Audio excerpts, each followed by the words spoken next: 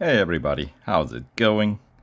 Today we'll take a look at a limited series featuring Ferrari F40 LM. As you can see here, it is a 7-day event that only applies if you don't own this car. With the limited series, that's just the way it is. And I mentioned that because this car is not a new car in the game.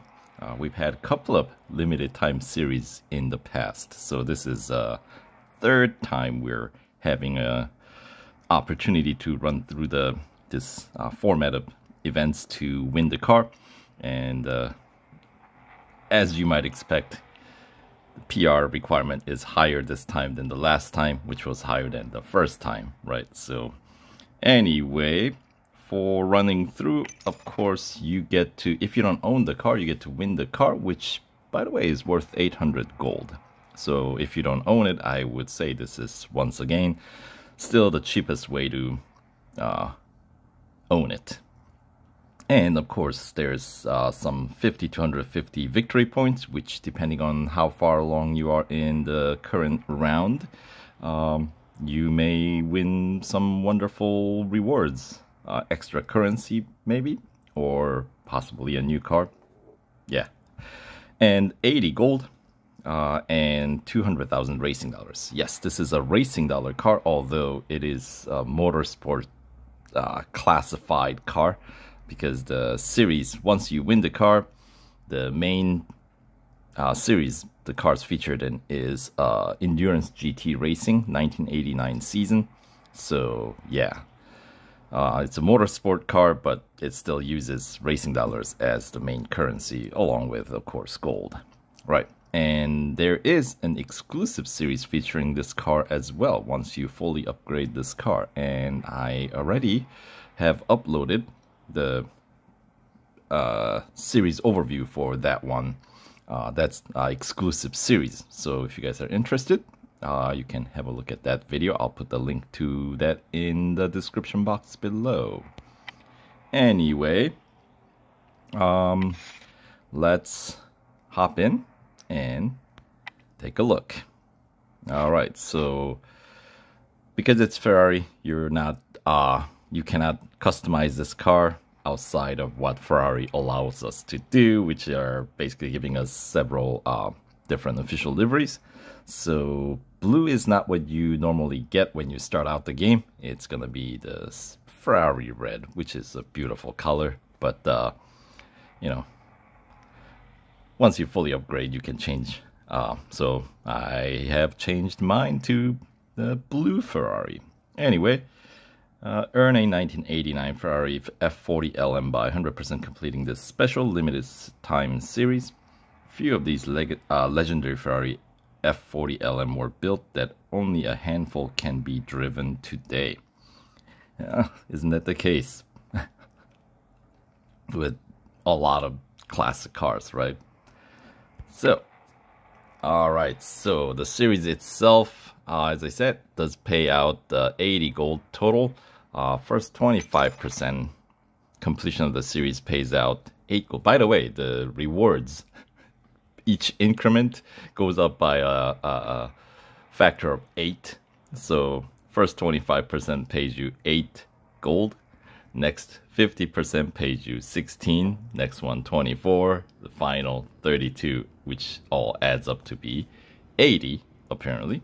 And in terms of racing dollars, it goes up by a factor of 20,000 racing dollars. So 20,000 for first 25%, 40,000 for the 50%, 60,000 for 75, and the 80,000 for the final 100%. Which adds up to be 200,000. And then the victory points, it's the 750, 1,000, 1,500, 2,000, which adds up to be 5,250, which is pretty typical. Well, that's been the case with just about every limited series since they started doing this round-up business with the victory points, right? So there's nothing new there. But anyway, but yeah, so here, in order to complete 25% completion, you need to complete Tier 4, which requires PR 68.7 in this series. And considering that this car's racing dollar only upgrades get your PR only up to 67.8.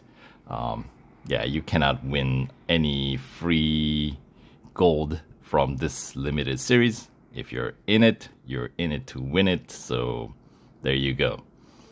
All right. And then the 50% completion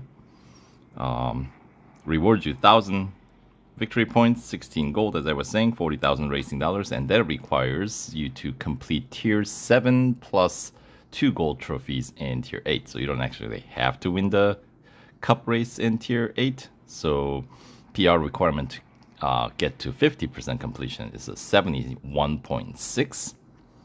And then next tier, 75% completion.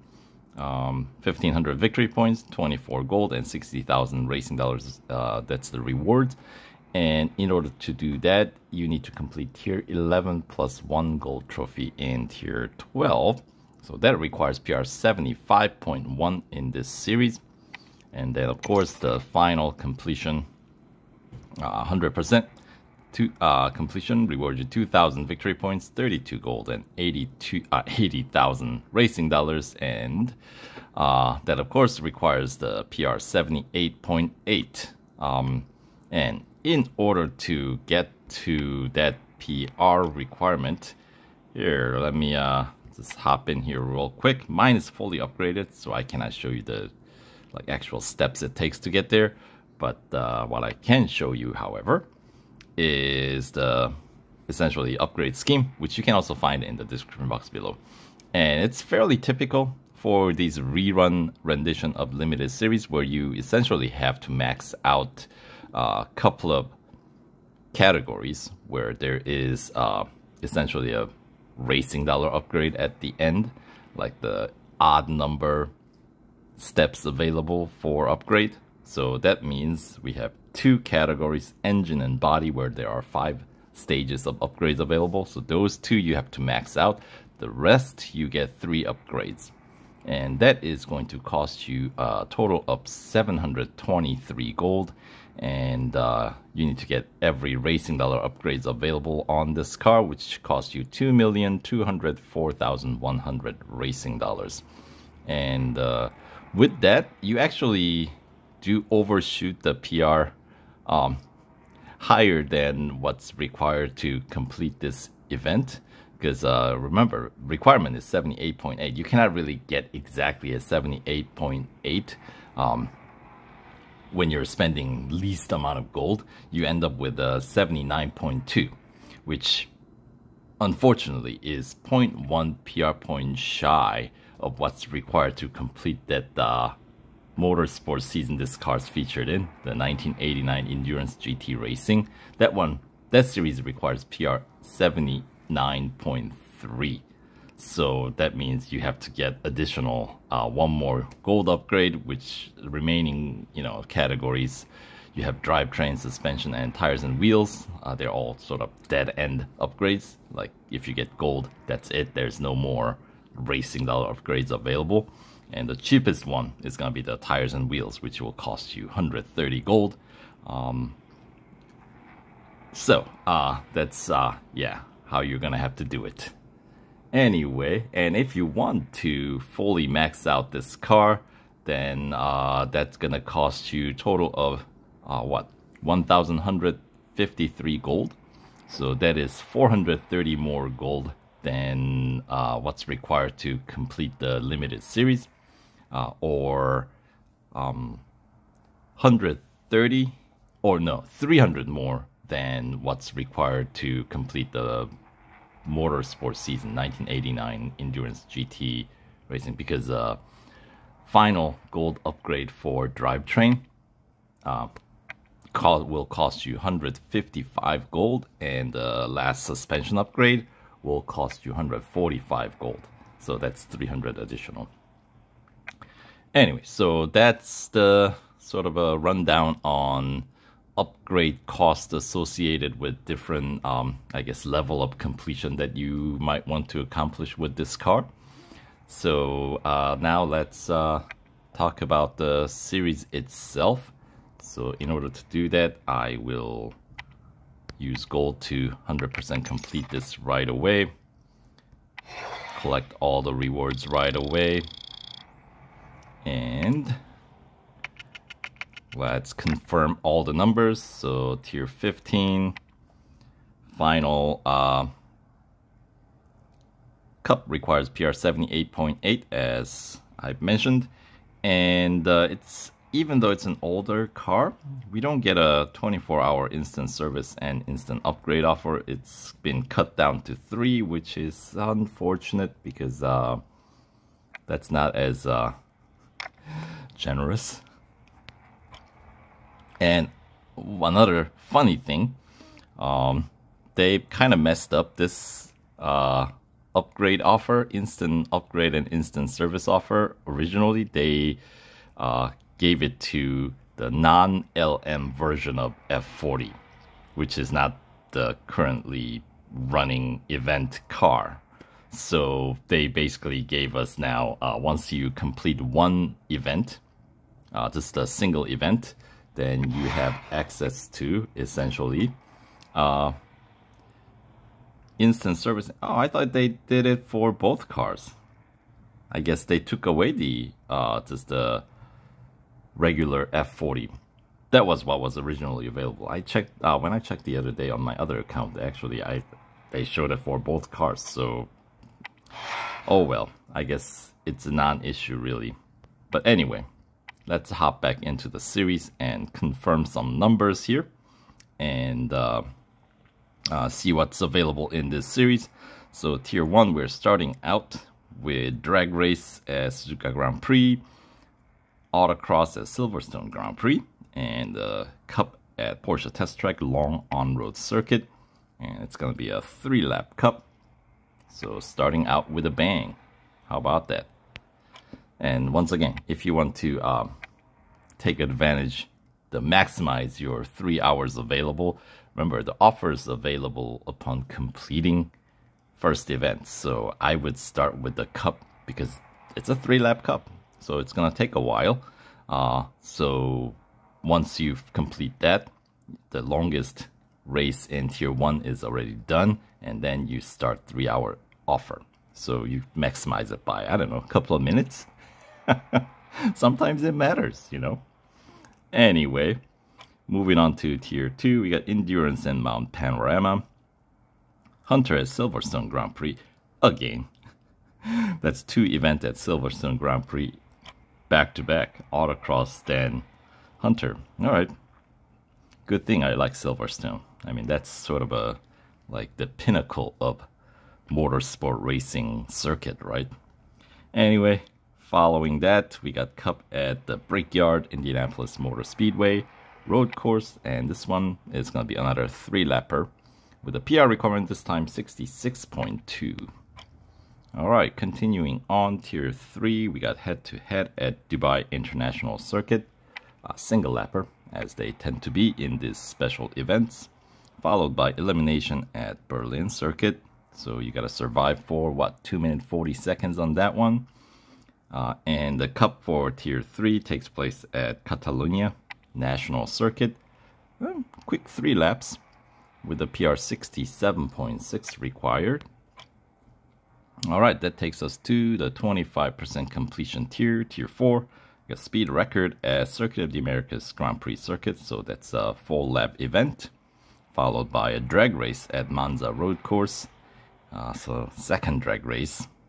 And then the cup for tier 4 takes place at Red Bull Ring Grand Prix, another 3 laps, PR 68.7 required. So, as I said, that's beyond what you can reach with the racing dollars, racing dollar upgrades only, because that gets you only up to 67.8. The 2 digits are reversed. Moving on, tier 5, we got Endurance at Silverstone Grand Prix, another event at Silverstone Grand Prix, autocross at Nürburgring Sprint Circuit, and the cup at Le Mans 24-hour circuit. And this is going to be a 2-lap cup with a PR requirement of 69.7. So that's going to be a bit lengthier event.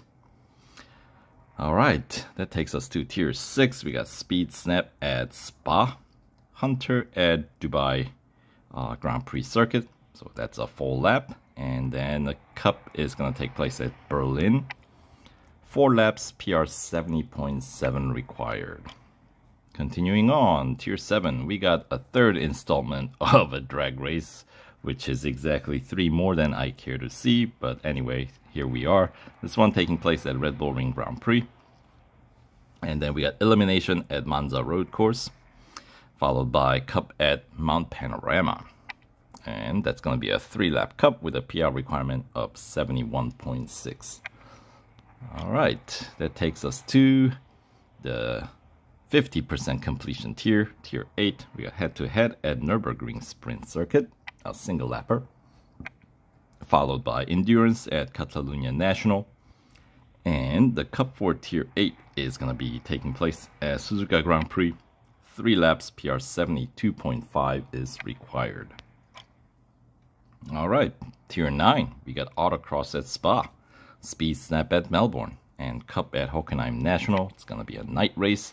4 laps, PR 73.3 is required.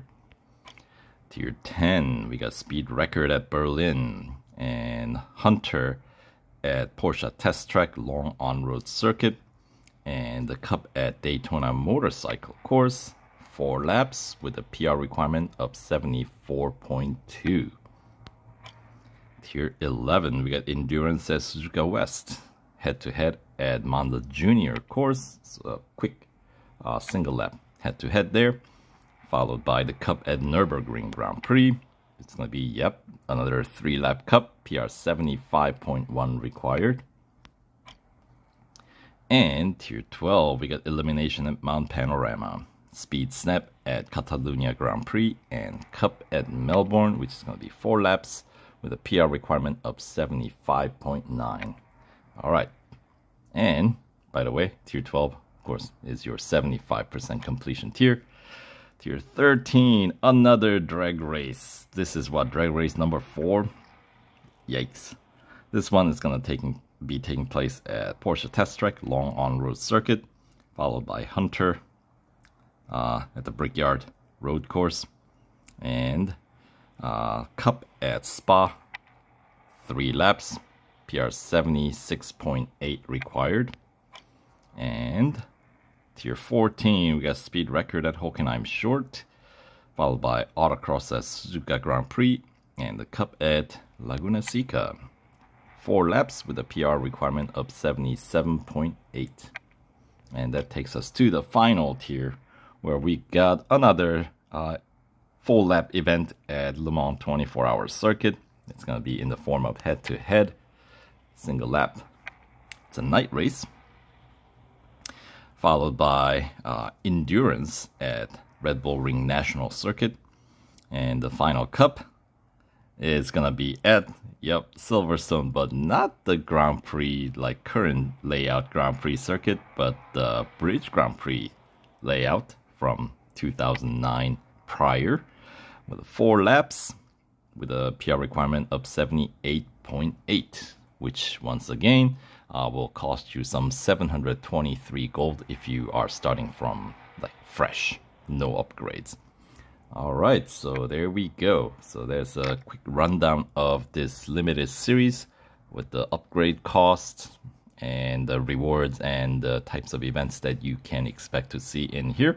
So hopefully you guys found the information useful, and yeah, race on. We'll catch you guys in the next video.